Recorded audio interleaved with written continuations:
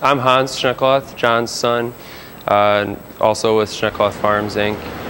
And I've been planting the corn for our operation for the past 3 years. As Dad has jokingly said, he didn't want to leave the operation to me if I never knew how to plant corn. So I'm learning. But he explained the system. It is pretty simple. I mean, I think over average we plant about 35,000 seeds per acre for corn, but we're running a prescription program previously written by the co-op, and this year I tried a different system written by our Pioneer seed dealer.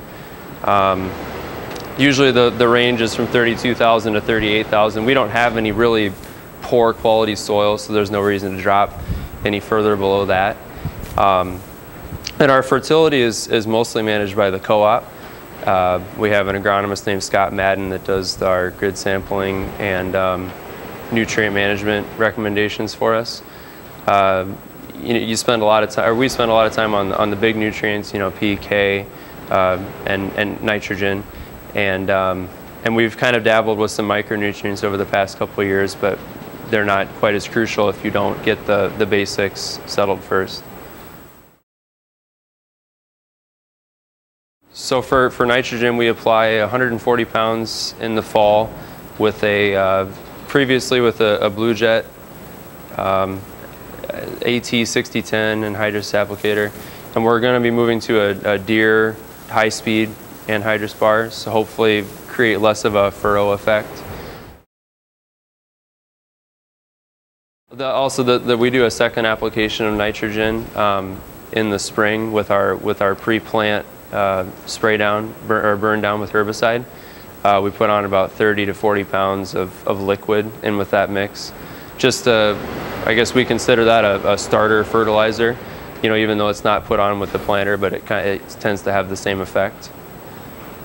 And I think we might in the near future do trials with maybe mid-season applications, whether it be with anhydrous side dressing or a later application of foliar applied or something like that.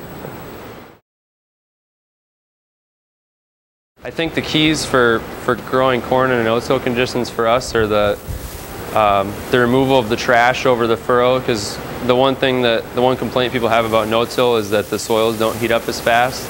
So if we get kind of a bare spot right over where the seed is, I think we have adequate warming without losing the moisture, which is the advantage of no-till.